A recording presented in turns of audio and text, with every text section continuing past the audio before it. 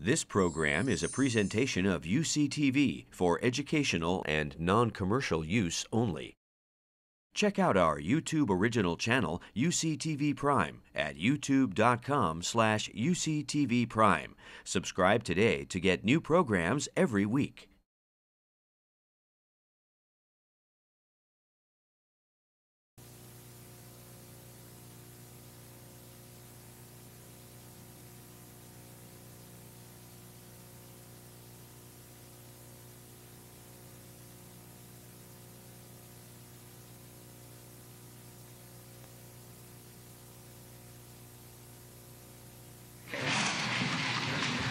Thank you. A house full of philosophers, no one can figure out how to turn it on, including myself, clearly.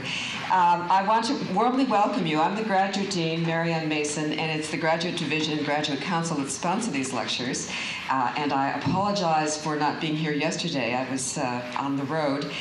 But it's my pleasure to welcome you, and I had a chance to talk to Professor Cavell, so I know you're in for yet another treat this afternoon. But I also want to tell you a little bit about how these lectures came to be, because at Berkeley we care about our history. We have a rich history, and this is one of the rich parts, the public lectures that we can offer. Oh, and by the way, I have to put in a little plug here. Would you please sign your little purple form that says how you heard about us, because we want these lectures to be ever more public than they are now. And clearly there are a lot of people who know about it. The Howison Lectures in Philosophy were established at the University of California in 1919 as a memorial to Professor George Holmes Howison by certain of his friends, many of whom had also been his students. You can't help but think this is a wonderful thing to have done to someone who made an influence on your life. In their bequest, the donors wrote, quote, Professor Howison held the reasoned conviction that this world, to its very depth, is kindred to the human spirit, that it is a community of free persons, finite and infinite, sustained by the vision of the perfect, with a capital P. And all his great powers were directed to awaken in others a loyalty to these ideas. And those, it would seem, could speak most from a foundation in his memory who were able to share with him this high purpose and conviction. It's a wonderful tribute for students to give to a professor, and I'm very, very happy to be able to use this lecture series to invite our distinguished lecturer today, Professor Cavell, and I'm looking forward to his lecture.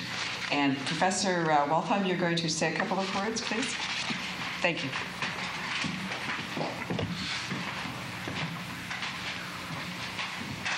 I think I missed my opportunity. Yesterday, of course, there was a great deal more that I could have said about Professor Cavell, but time was short, and I simply can store it up in myself. But I hope that you all notice one thing, how what I talked about is the voice, how that voice resounded through the absence of the voice. Thank you very much.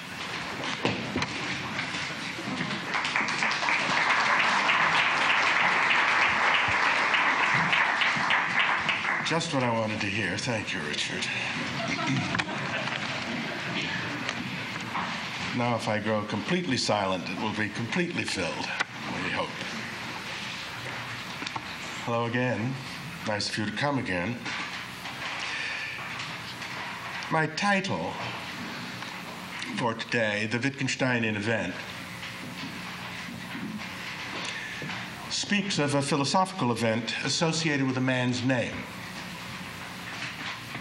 I mean it to mark an intervention in intellectual culture that manifests two characteristics chiefly. First, it has had the power to change for some how they conceive the possibilities and necessities of philosophy, while at the same time it has left others uninterested, unless interested to deny that a work like Philosophical Investigations adds up to a very serious, let alone indispensable philosophy at all. Second, having said in my first lecture that I recognize the intervention as decisive in my own case, which is what I'm going to talk about mostly today, I mean to leave open how large a change the event may represent in our intellectual culture more broadly. Whether it amounts to what Wittgenstein calls a great separation, Wittgenstein said of the effect of his work that it shows that there's a kink in human history. Bearing in mind, as Nietzsche would have had in mind at the end of his untimely meditation on Schopenhauer, words from Emerson's essay Circles, quoting Emerson, that Nietzsche quotes. So who am I quoting? A new degree of culture would instantly revolutionize the entire system of human pursuits. Perhaps that should be read, a new degree, one new degree of culture would instantly revolutionize the entire system of human pursuits. And I have to ask, because Wittgenstein says it could be said that you don't hear your own voice. I think there's some difficulty about hearing at the back of the room, I think someone's. Can we do anything about that? They're not hearing. You're not hearing in the back of the room. Oh, awful. Oh, this is not all right. So these must be connected somehow. What did he just do?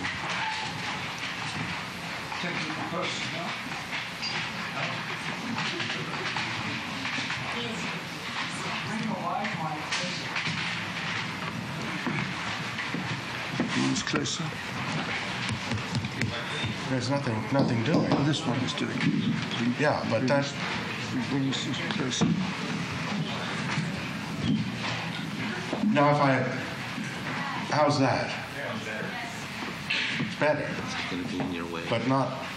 Yesterday it was perfect. Everybody smiled. Everybody raised hands. Right? So these are dead now. No, these are all working. I see.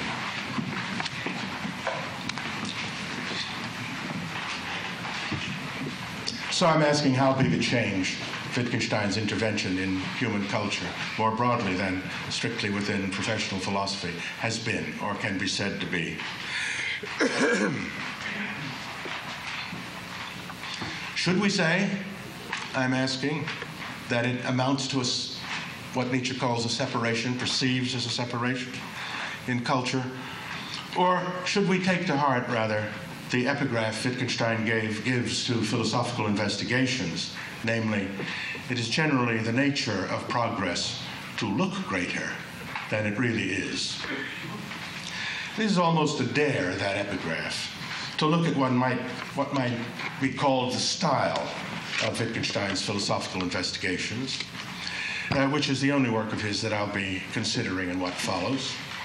The text seems to do what it can to make itself at once attractive and uninheritable within professional philosophy. This is perhaps a way to characterize its seductiveness, an admirable philosophical feature for some, for others deplorable. It is in this light hardly surprising that philosophical investigations has no systematic pedagogy unargumentatively associated with it, which is to say that it has no secure place in the current dispensations of academic philosophical instruction. It sometimes seems imaginable to me that philosophical investigations will come to be thought of as belonging to a more or less honorable line of counter-philosophical works whose palpable philosophical eccentricity assures their marginality to a central philosophical curriculum, along perhaps with Montaigne's essays or Emerson's essays, or Pascal's Pensées, or Rousseau's Promenade, or Friedrich Schlegel's Fragments, or Kierkegaard's Philosophical Fragments, or Nietzsche's Zarathustra, works ineradicably tinged with the philosophical, whose life, nevertheless, largely depends upon their interesting those beyond the call of professional philosophy. Such a development would, to my mind, lose a singular feature of Wittgenstein's later work, most famous from the investigation, a feature of unfailing fascination for me, which is precisely its demand for an existence at once inside and outside the profession of philosophy. The specification "at once" is critical of me in this formulation. It declares that the work's fascination is missed if one seeks to keep the palpably philosophical stretches concerned with problems of meaning, reference, understanding, states of consciousness, language games, grammar, and so forth, apart from the patently and unembarrassed literary's responses to itself, where we are asked to consider such matters as a fly trapped in a bottle, a beetle in a box, talk from a lion, teeth in a rose. I have, since my first essay on Wittgenstein, published just 40 years ago, insisted on his remarkable presentation of his philosophizing as internal to his teaching, and it is perhaps primarily because of the persistence of this insistence, trying actually to specify what that means in my way of treating it, that I am sometimes called by the friendly and the not so friendly an alternative voice in the interpretation, alternative voice in the interpretation of later Wittgenstein, hence to that extent, if it matters, elsewhere in philosophy. For some years, I could take a rueful pleasure in such a description of the work I do, but as pleasure in the description faded, it was replaced by perplexity. What are the further contours of this sense of an alternative? What difference or set of differences has threatened my welcome within a communal effort? If I'm ever to take the measure of this threat, at least to go over the range of sketches that I've given of stretches of Wittgenstein's investigations and see how they add up, or what they add up to, if anything, there is clearly, at my age, no time like the present. I begin by reassuring myself that the idea of an alternative implies some measure of commonality, as of different paths to a similar goal or similar vehicles to different goals. For example, I have to assume that the claims that I've urged about the relation of Wittgensteinian criteria to the idea of the ordinary and to a companion idea of skepticism, however different in conclusion from other views, is recognizable as philosophically companionable work. And I should expect something of the same is true of issues about Wittgenstein's not advancing theses and destroying everything of interest and importance, and about nonsense. I know that the emphatic and recurrent attention that I give to the idea of the ordinary or everyday in Wittgenstein seems to some excessive, and perhaps that suggests a place to begin a specification of my differences as I imagine them. One philosophical friend and influential admirer of Wittgenstein's felt impelled from time to time to remind me forcibly that Wittgenstein is not an ordinary language philosopher. For me, this essentially means that he's not a philosopher in the mold of J.L. Austin, something I too have repeatedly affirmed. I mean that he's not. Yet I find intersections between passages in texts of Austin's that I care about and passages of the investigations that prompt me to want to articulate their differences.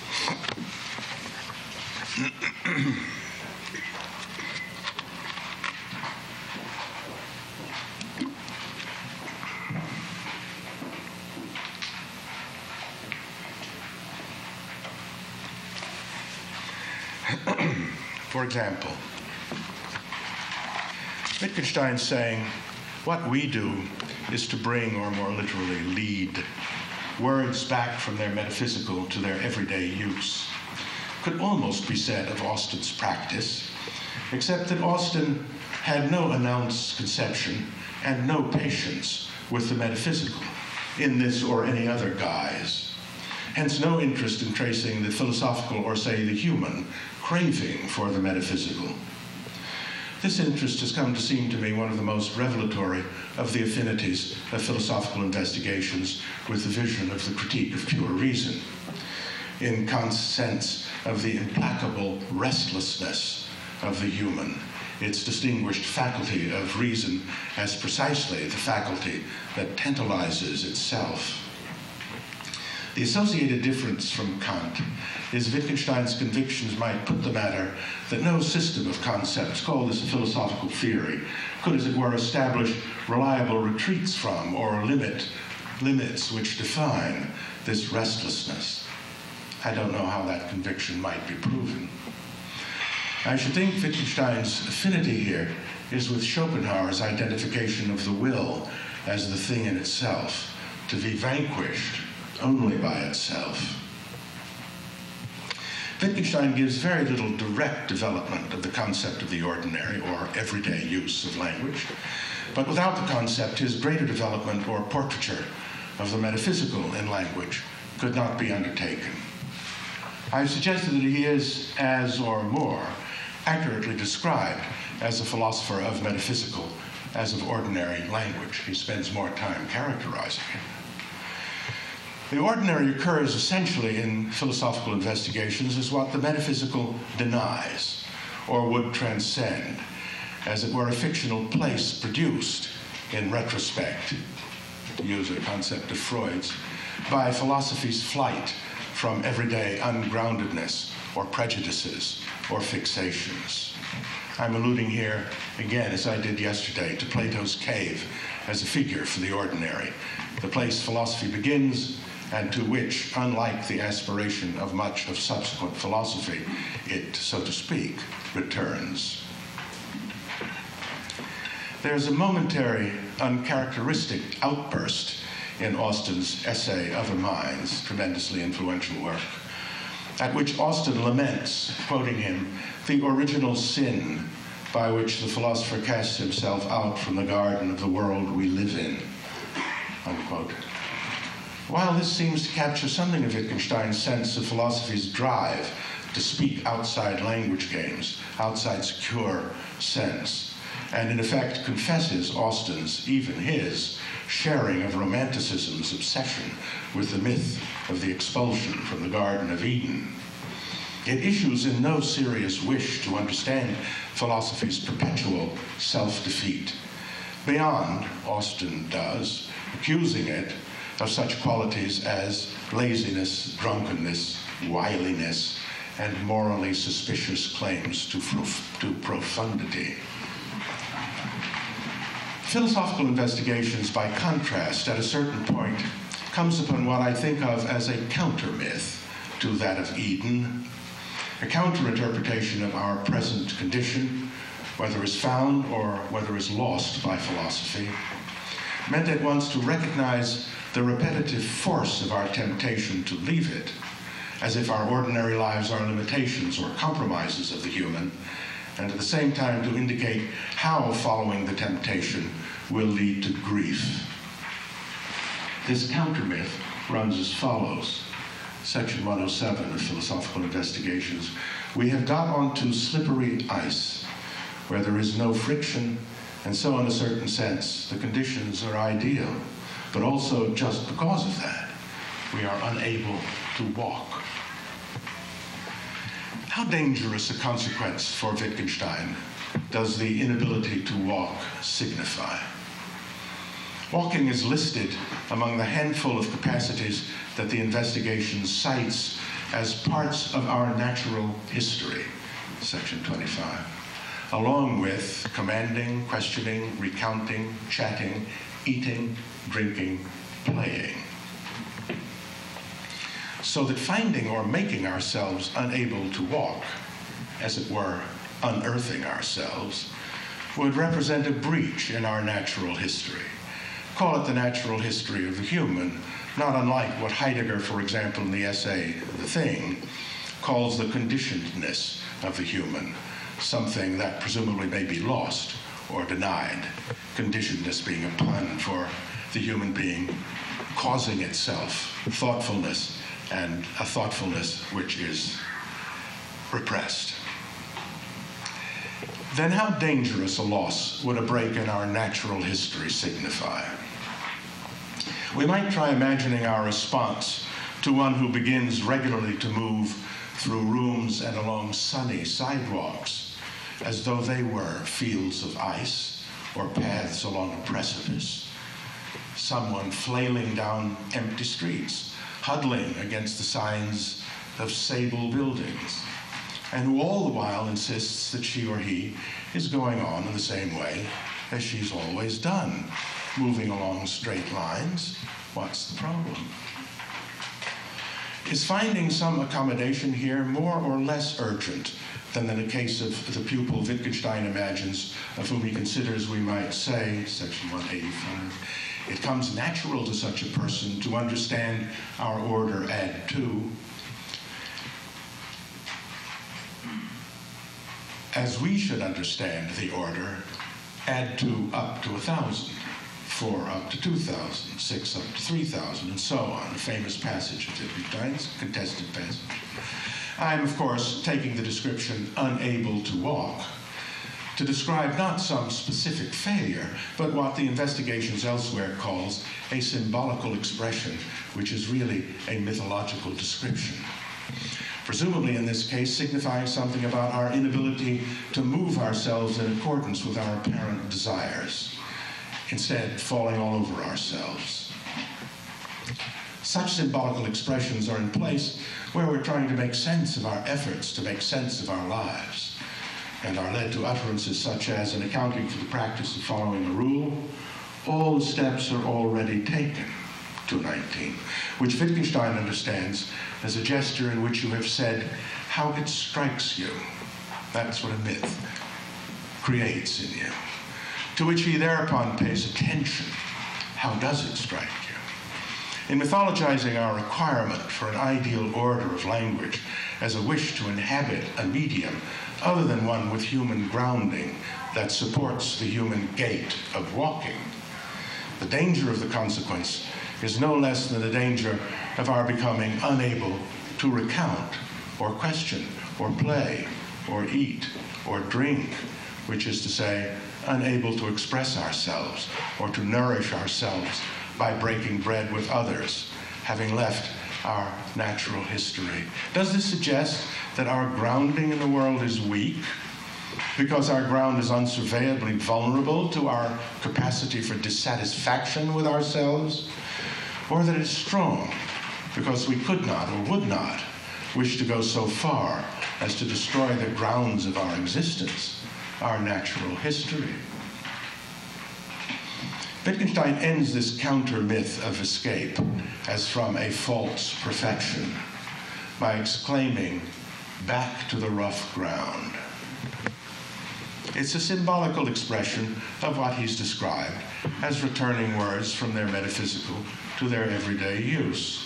If so, then I might further specify my difference in understanding the importance of the ordinary or everyday in the Investigations by noting that the more literal expression about returning words to their everyday use is a gloss on his having just insisted, when philosophers use a word and try to grasp the essence of the thing, one must always ask oneself, is the word ever actually used in this way in the language game, which is its original home?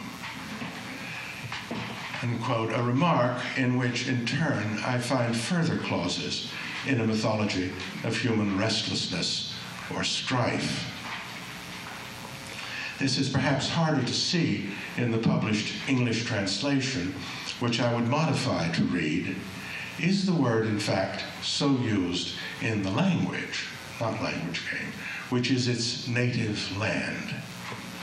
Since Heimat in the German text is a striking thought, and since Wittgenstein here writes Sprache, not Sprachspiel, then the picture we get is not of the philosopher as not playing the game of the ordinary, to which many have wished to respond, perhaps he has a good reason not to.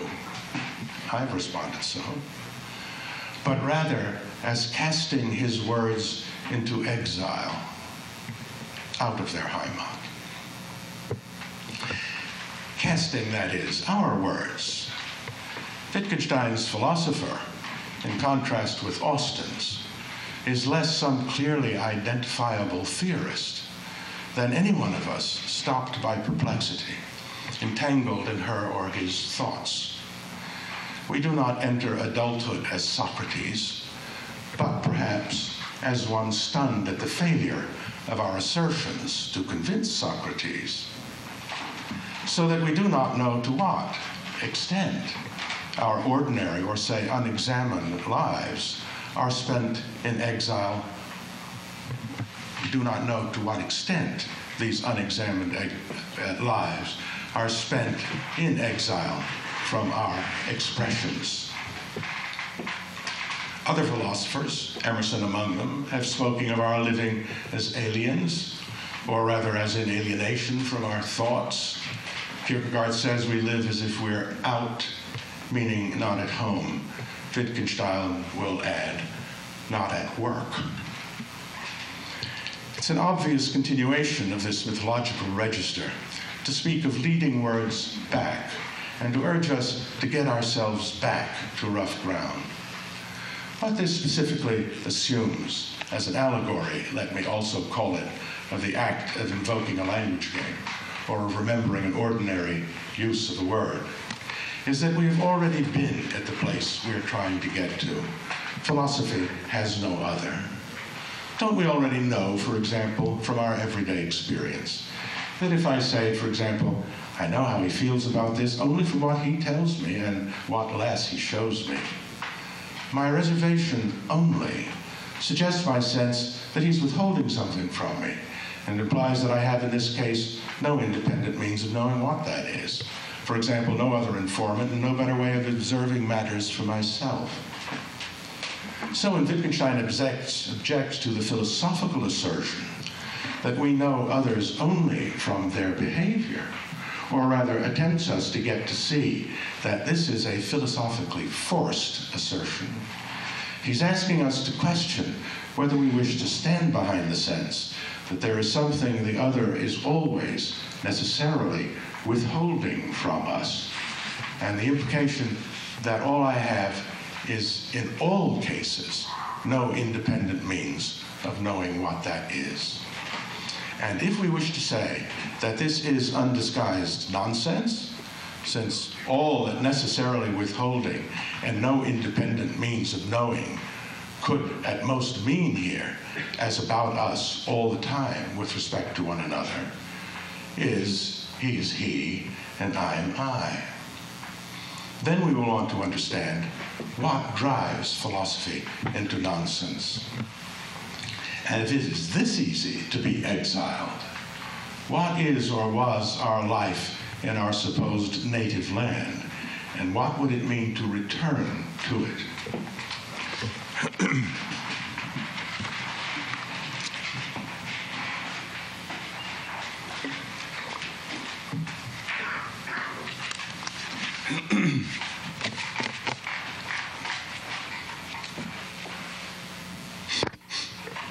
I note that the myth of leading words back, we haven't interpreted leading here as if words were alive and had to be guided or enticed.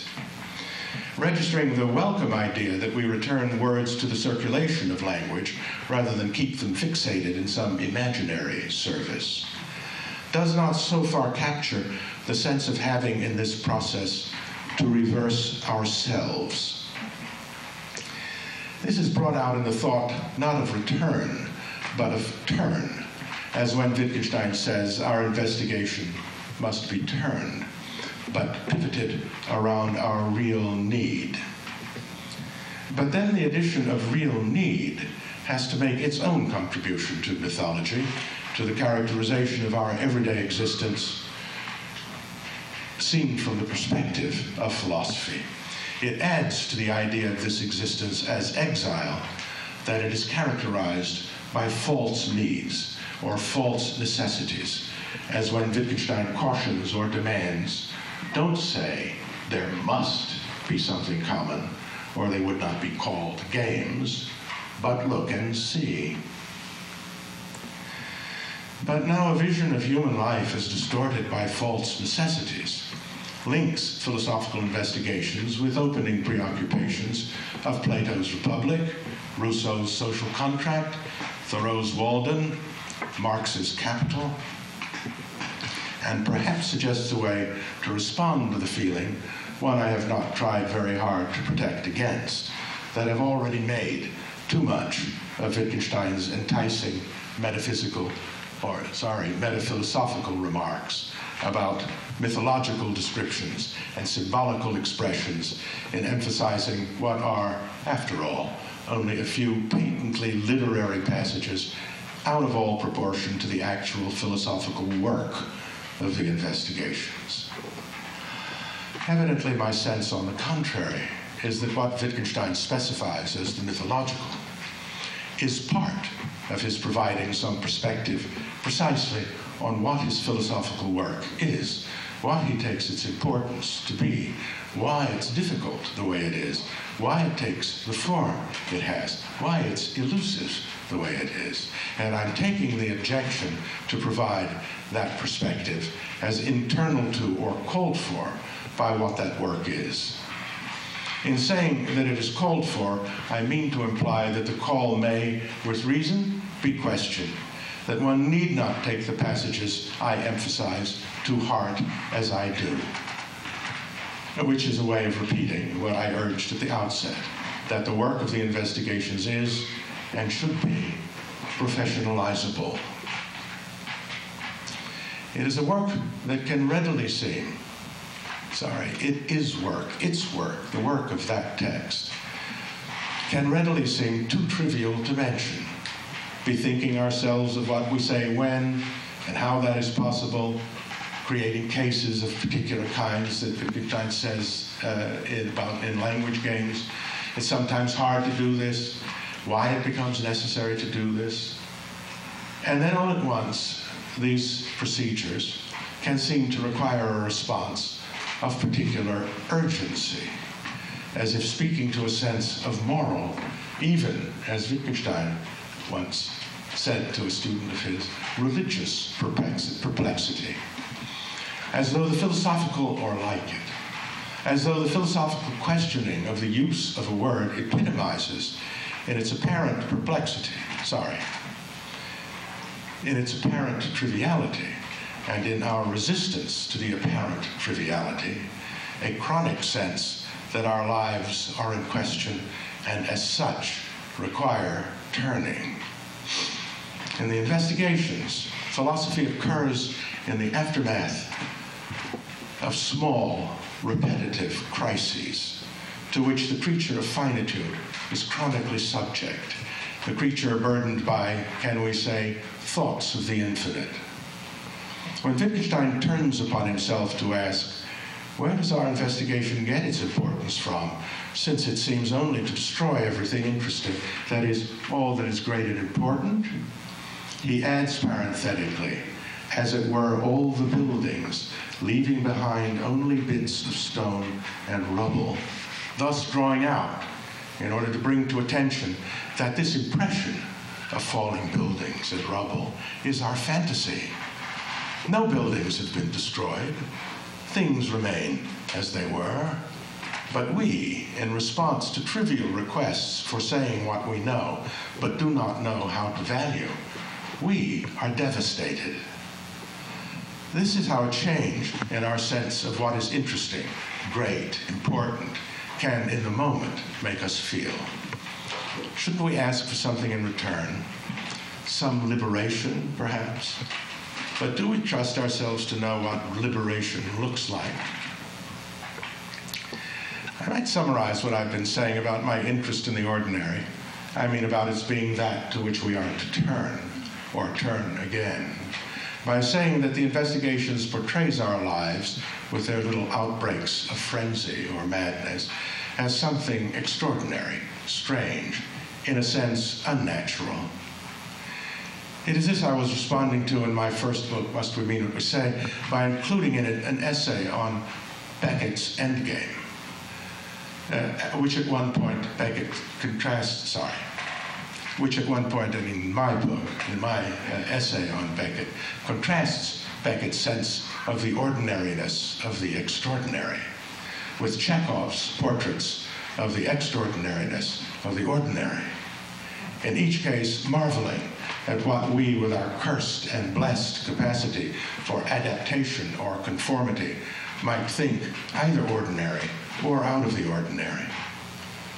When Wittgenstein remarks, for example, a philosophical problem has the form, I don't know my way about, I understand him continuing his insistence that philosophy does not seek to teach us anything new, to imply that philosophy does not move us from ignorance to knowledge, but from confusion or chaos to order or clarity, from being lost to finding ourselves, and that the first step of a philosophical answer to a philosophical problem is to demonstrate to us that we are indeed lost, confused, chaotic, even when we think of ourselves as full of conviction. Thoreau speaks of our enforced certainties as signifying our being convicted. Similarly, when in the following sections of the investigations, section 124, we are told that philosophy leaves everything as it is, I interpret this as speaking to what Heidegger means by openness as letting lie before us, namely as charging that philosophy is called for by our inability to leave things as they are, by the violence of thinking, so not as a conservative political position. In this sequence of thoughts about the ordinary, each way in which in philosophizing we come upon ourselves denying our human powers produces a clause in an open-ended mythological description of our lives, as an exile, making ourselves strange to ourselves, constructing unsatisfying substitutes for a fantasied lost harmony, or violently asserting a singularity guaranteed by metaphysics, rather than by making our words and deeds our own. Metaphysical insistence, surely another person cannot have this pain, says Wittgenstein, striking oneself on the breast. For philosophers who, in Nietzsche's words, live in contradiction to the present, who link a perception of what they grant to be the actual world with an imagination of an eventual world, there are two ordinaries, two extreme views of human possibility or adoption. Plato calls them illusion and reality. Kant pictures them as the sensible world and the intelligible world. Emerson speaks of the arenas of conformity and of self-reliance. Nietzsche of philistinism and self-overcoming. Heidegger of the world of the inauthentic, transformed by the authentic. Wittgenstein's promise of peace or rest after restlessness is in his practice something lost almost as soon as it is found, not one that projects a place or refuge. So its philosophical stance of contradiction and dissatisfaction in effect assumes an independence from whatever world this imperfect one turns out to be. The specificity of the clauses in Wittgenstein's mythology of the ordinary produces the sense of a continuing effort to recognize the extraordinariness within the ordinariness of our lives, and contrariwise. Call it an effort to form a sense of an intuition of the way we live. This effort is confirmed for me by what I've said in the past in characterizing the investigations as a kind of philosophy of culture, and as containing a portrait of the modern subject, the former in a little book called This New Yet Unapproachable America, and the latter in a piece called The Investigations Aesthetics of itself. I want to say a word about each of these characterizations.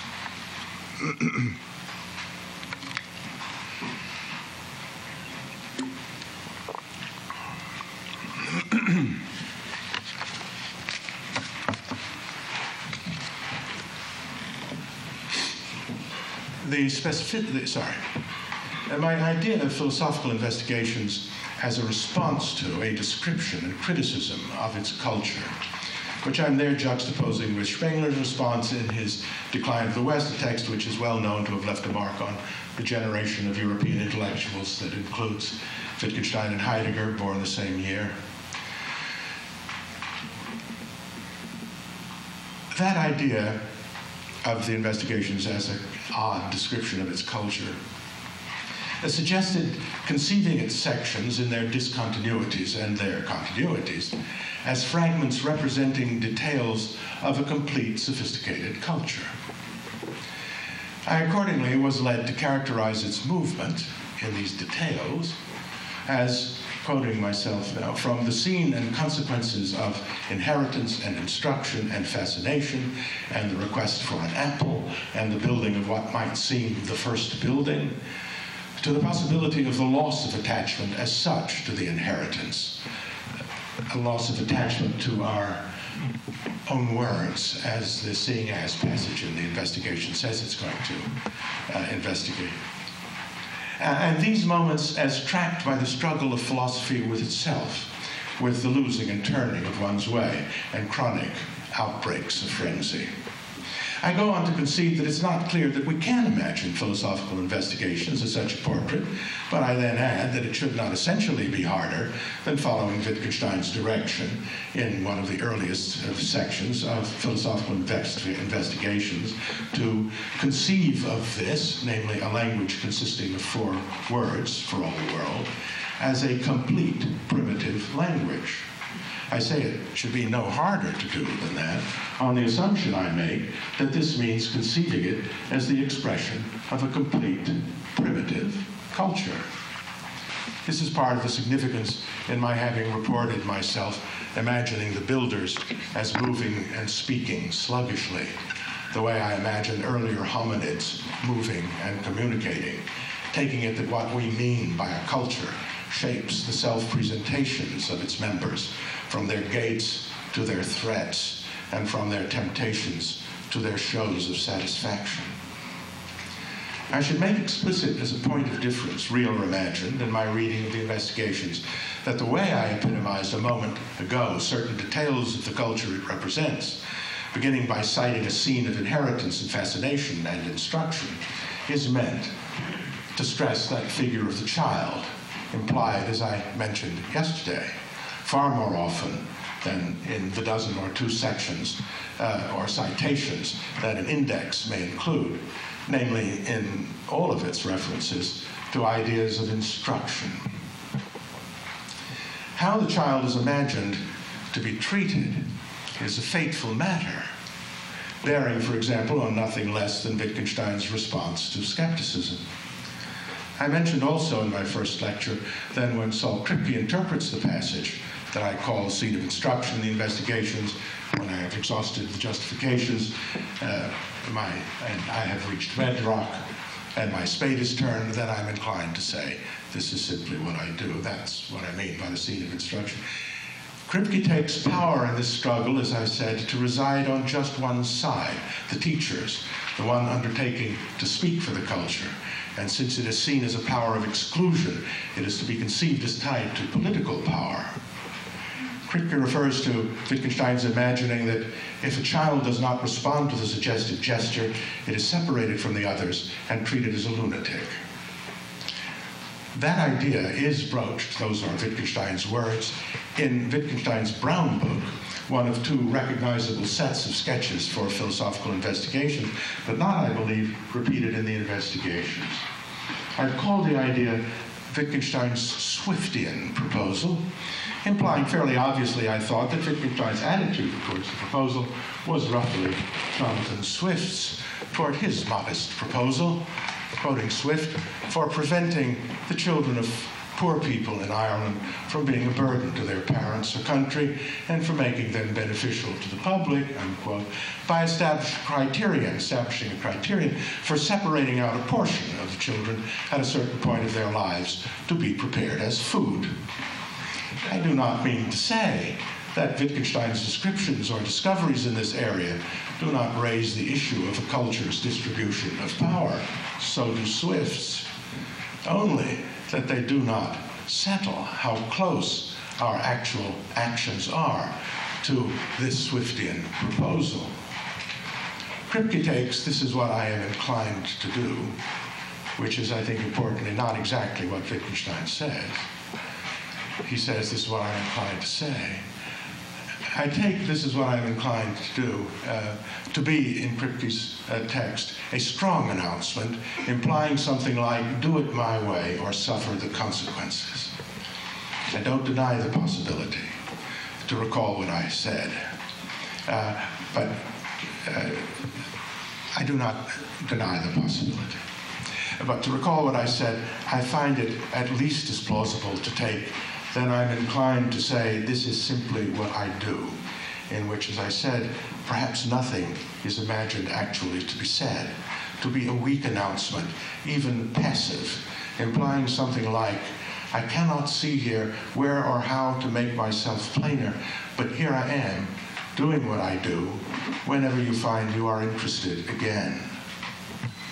I do not, that is to say, but otherwise, find that the case generalizes into a surmise, let alone a thesis, of skepticism, since the little myth of instruction strikes me as asking that we take crises or limits of learning case by case, asking ourselves how important it is that we agree here, and how thoroughly, in various strains of our form or forms of life, and where we may, or can, or ought to, or must, tolerate differences, even perhaps be drawn to change our lives or suffer the consequences.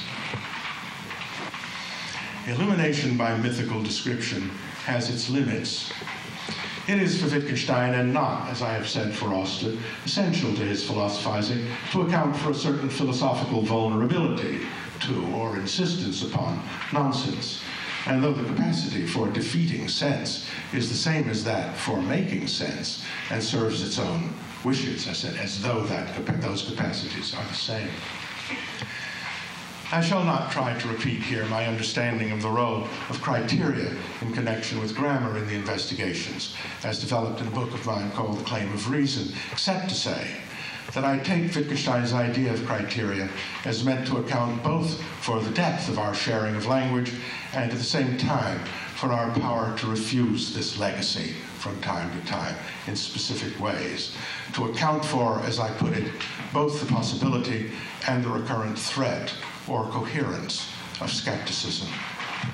To possess criteria is also to possess the demonic power to strip them from ourselves, to turn language upon itself, to find that its criteria are, in relation to others, merely outer, in relation to certainty, merely blind, in relation to being able to go on with our concepts into new contexts, wholly ungrounded.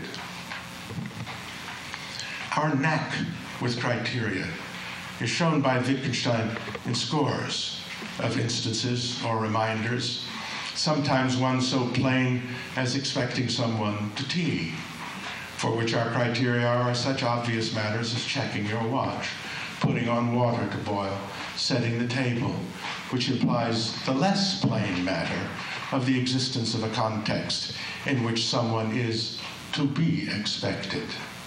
Matters which we are given to understand will be connected with criteria for creating an expectation, or with those for an impulsive invitation, or an impulsive acceptance of an invitation, and for awaiting someone impatiently, and for being disappointed at a failure of someone to appear, and so on, and so on.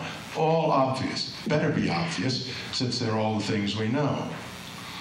But Wittgenstein reveals at the same time our power to question the power of such criteria in judging the world. For example, by finding ourselves pressed to ask whether expecting isn't really a particular feeling, say the one developed in waiting in the dark with others for the birthday person to open the door upon a surprise party. So that either the concept expressed in the ordinary world, expecting, is basically, inherently, irreducibly vague or grossly conventional in its reference to a variety of behaviors, or else there really is no such thing as expecting, but at best a collection of unnamed, perhaps unnameable inclinations. If I say to myself then, still, I know what expecting is, I'm at the verge of an intellectual crisis. It is not I who know this. This is what expecting is. Everyone knows it, except evidently for some people. Against this sense of stripping or forgetting ourselves, I sometimes find certain of Wittgenstein's famous terms of criticism insufficiently helpful, such as his speaking of our running our heads up against the limits of language, or being misled by grammar, which may carry the suggestion that such limits and what he means by grammar are fixed. I tend rather to emphasize in the investigations other features of what I speak of as its implied sketch of the modern subject, namely one who is subject to the philosophical aspirations and perplexities depicted in those fragments of the investigations. These further features seem to me better to draw out my interest in Wittgenstein's text.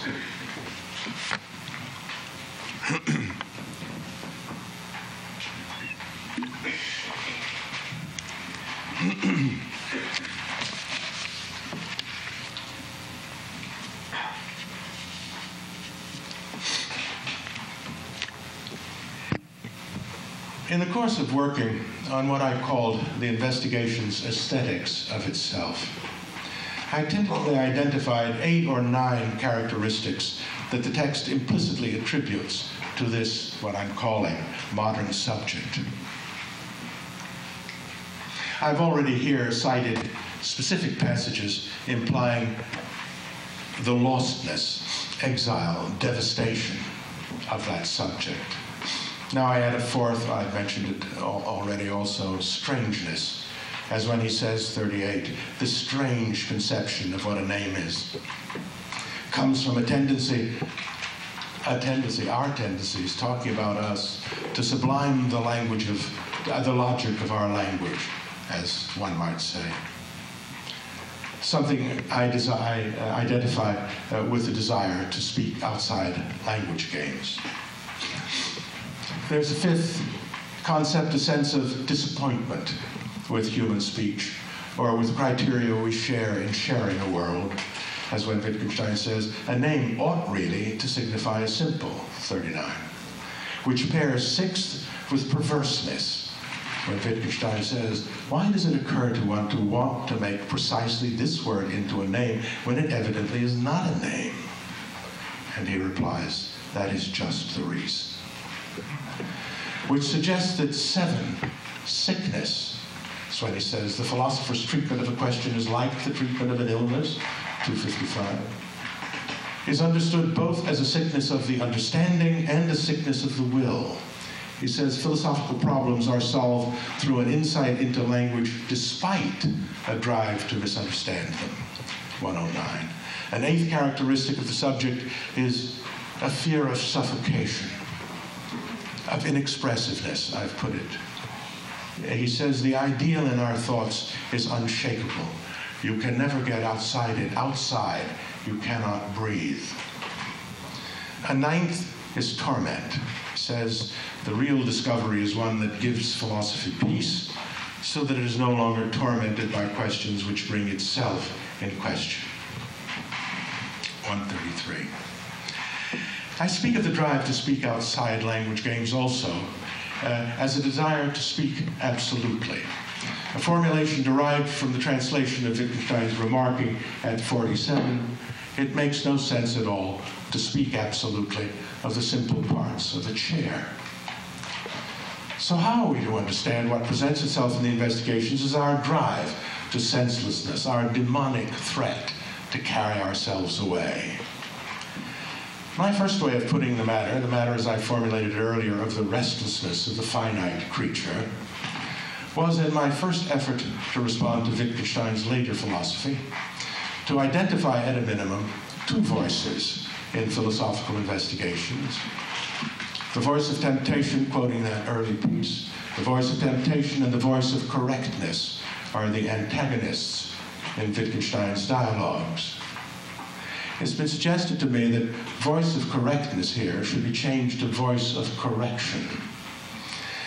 That's not a bad idea, but in thus emphasizing society's resemblance to a prison, correction, rather than to a schoolroom, correctness, it may push too hard to fix the power between generations, the power of recruiting resistant new natives of our tongue, since society has, more or less convincingly, also been thought to resemble a hospital, a madhouse, a circus, a herd, a hell, a kaleidoscope, a chorus, a mob, a body, an arcade.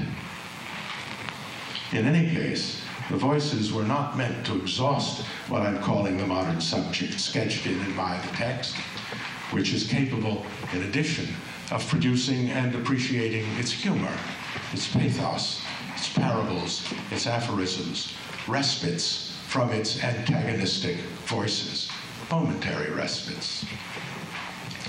A more recent instance in my sequence of efforts to register human or mortal restlessness is to distinguish in Wittgenstein's often cited invocation of forms of life between a social or conventional or horizontal direction, where differences between dining and snacking may be significant, with a biological or natural or vertical direction, where differences between eating and feeding or between tables and troughs are to the point.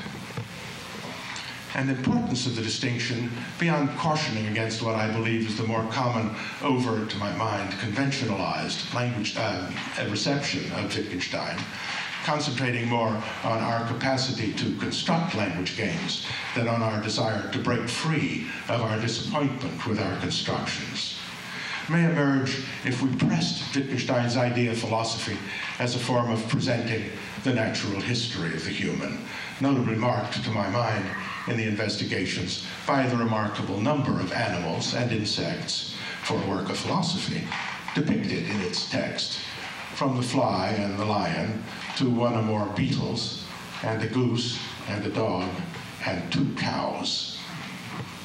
For the distinction of directions in life forms suggests that the human is the one that is unnatural, fated to dissatisfaction with its lot, to torment, to disappointment, exile, and the rest, unless you wish to say that the compulsion to escape the human lot, to overcome the human, risking monstrousness, is precisely what is natural to the human. It is, I judge, inevitable that in periods of distance from the text of philosophical investigations, one will recur to the sense that the matters I've stressed here of myth and symbolic expression are really matters of style. They don't seem that way when one's immersed in the investigations. And then I recall 2 passages in part 2 of what now appears as philosophical investigations. The first passage is, I should like to say that what dawns here lasts only as long as I am occupied with the object in a particular way. In which case, we have to answer the question, how did he fall upon that style? What's it doing? If one assumes, however, that philosophy serves reason best in thinking of itself in connection with science, then perhaps the problem of style will not arise. Only once have I attempted, I think, to start something like an argument, to show that for Wittgenstein, as I put the matter, it is part of philosophy's dedication to reason to account for its literary conditions. What I call something like an argument for the present of the literary, say for the need of the understanding it provides, is the burden of that essay on the aesthetics of itself, where the idea of a perspicuous presentation, übersichtliche Darstellung, Wittgenstein says, namely the thing that Wittgenstein marks as his form of presentation of his investigations at 122, can be seen to apply not alone to what he calls in his signature philosophical procedures of grammatical investigations, as, for example, his investigations into the concepts of reading, or of a game, or of being able to do something, or of knowing how to go on, or of something's being simple, or of the difference between saying something and being inclined or tempted to say something.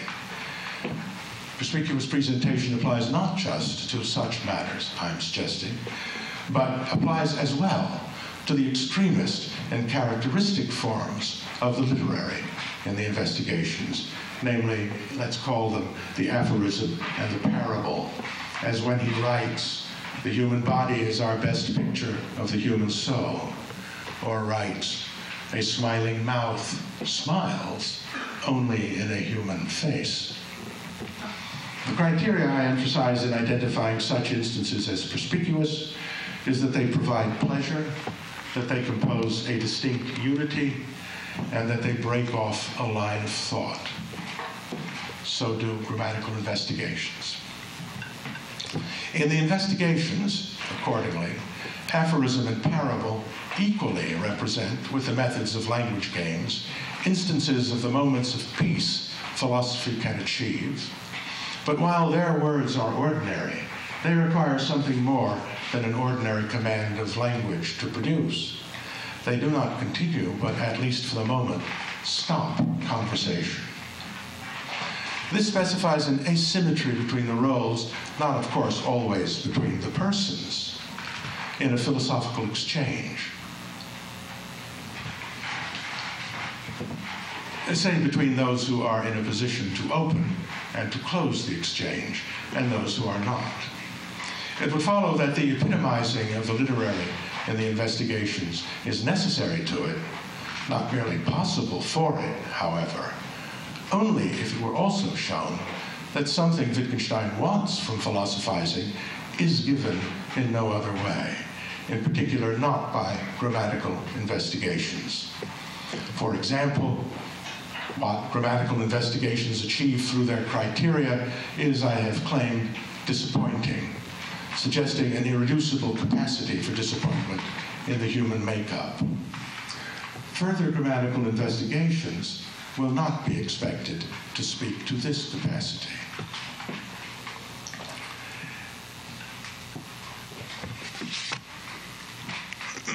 Sorry.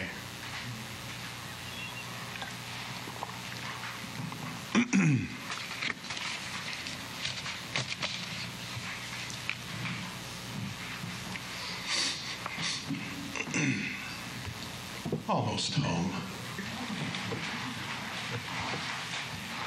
But if I say that the distortion in underestimating the writing in philosophical investigations is as great as my overestimating it here may seem to be, this is perhaps still not to decide whether the writing is to be understood as prior or subsequent to the philosophy it manifests.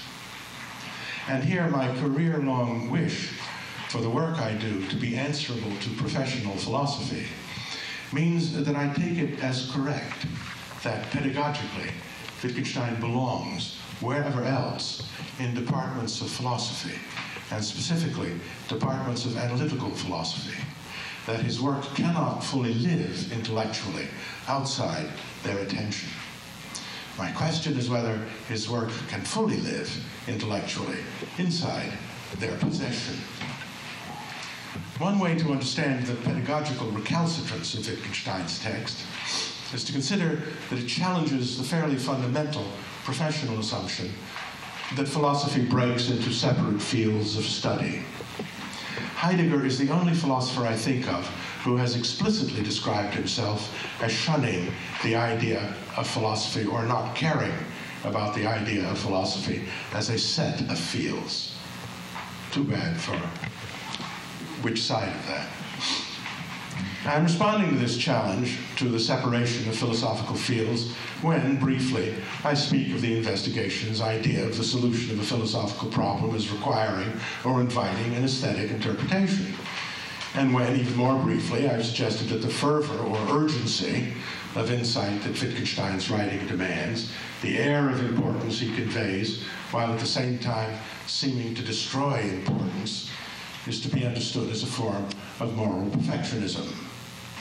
It is as if Austin's toying with the idea of original sin by putting in his own voice a lost garden in conjunction with Berkeley's example of the apple and the unperceived tree, is in philosophical investigations given a philosophically serious, secular articulation. Human talkers always tormented by possibilities untaken, forever cast down in taking them. A word now in conclusion about Wittgenstein's encouragement to think of his philosophical methods as like therapies, which some philosophers of my acquaintance have been discouraged by, taking Wittgenstein's proposal as signaling a wish to cure us precisely of the impulse to philosophy. But why take it this way? Like therapies, suggest that a philosophical question, or a question asked philosophically, is apt to have causes whose origins are not presented, to which a helpful response may be no more like a solution than like a cure, or say no more like finding an answer than like finding a further question. Is it sure that the invitation of therapy is meant to differentiate philosophical investigations from traditional philosophy, more than it is to assume its place in continuing philosophy, as if it's in its kinky or discontinuous way? Has not philosophy itself, since at least Plato, claimed for itself the task of therapy, or say liberation from bonds of illusion, superstition, bewitchment, fanaticism, self-distortion? Wittgenstein's difference, expressed in his mythological description of his philosophy as destroying houses of cards, Luftgebäude, castles in air, lies in his sense that philosophical constructions are as apt to mask as to relieve philosophical perplexity, as if each of us has her or his own countless diurnal ways of getting lost and of recognizing help.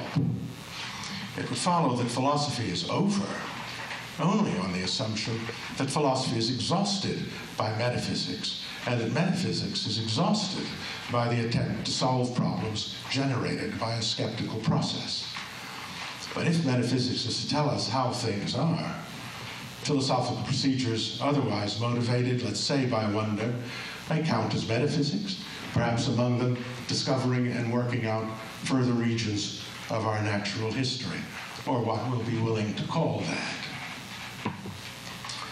Some will feel that philosophy should get out of the liberation business, or perhaps get on with it by joining the more effective liberation presented in the advances of science. I hope I have never denied that the process of acquiring genuine knowledge may itself be therapeutic. But in recent centuries, philosophy's allegiance to science in my part of the philosophical forest has been in no danger of being lost.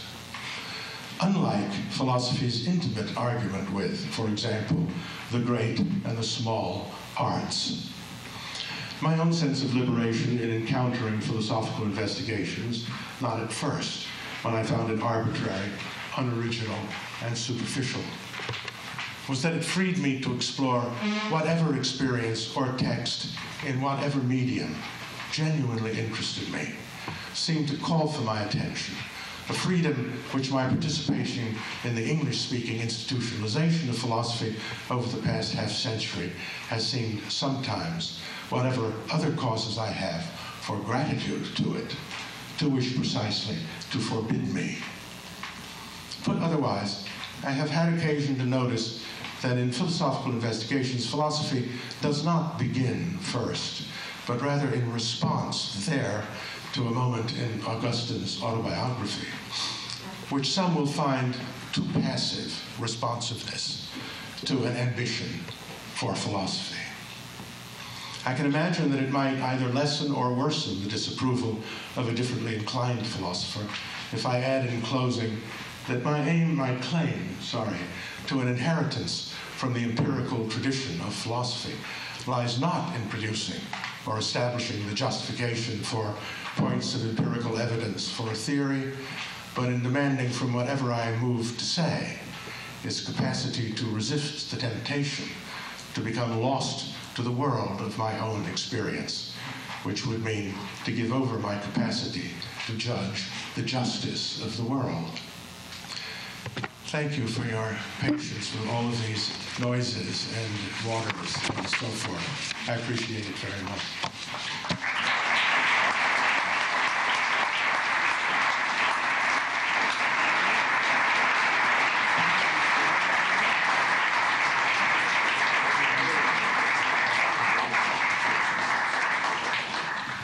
Well, it's my great pleasure, not, I have to say, unadulterated pleasure, though, to try to find words, right words, to express adequately our gratitude to Professor Cavell for his 2 House and lectures.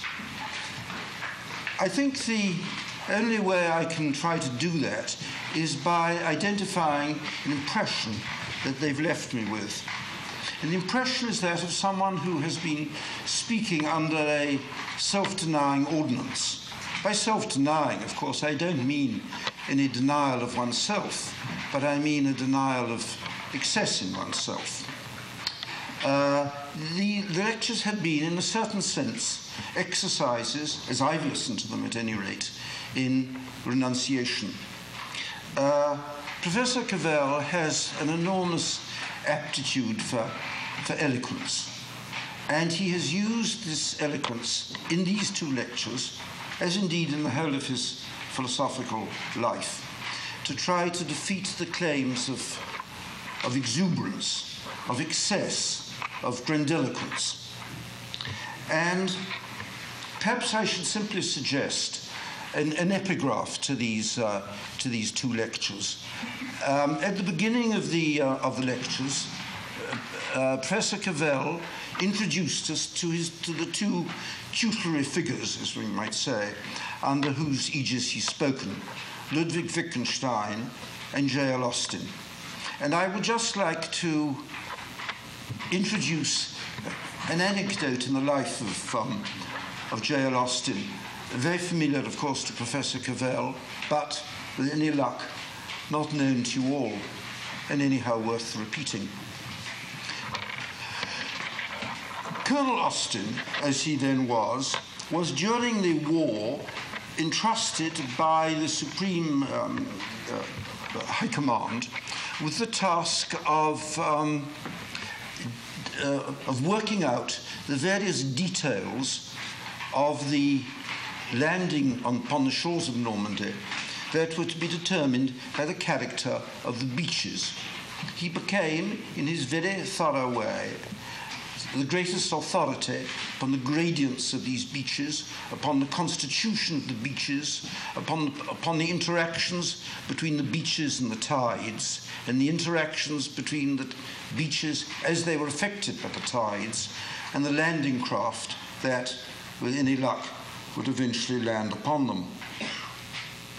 In May 1944, Eisenhower, who was the overseer of this whole operation, summoned all the military commanders who were going to take part in this great operation to a meeting.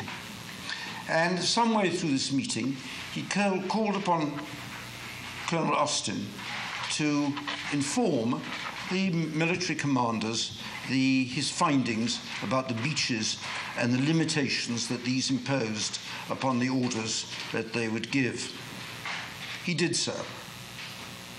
And no sooner had he finished than various generals got up and told Colonel Austin how they saw the matter. Told them how they thought the beaches should be dealt with, where they thought the landing should be, and at what hours, to make best use of what they thought about the beaches. And Colonel Austin listened them out.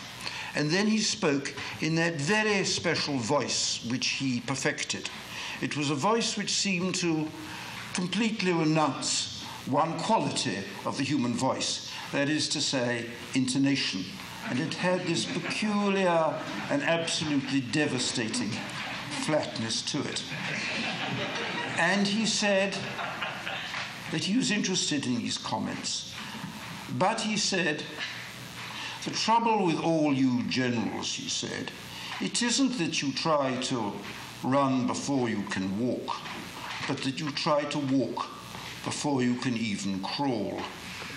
I think if we substituted philosophers for generals, we have one small theme that has run through these lectures and from which we, at any rate, have something to learn.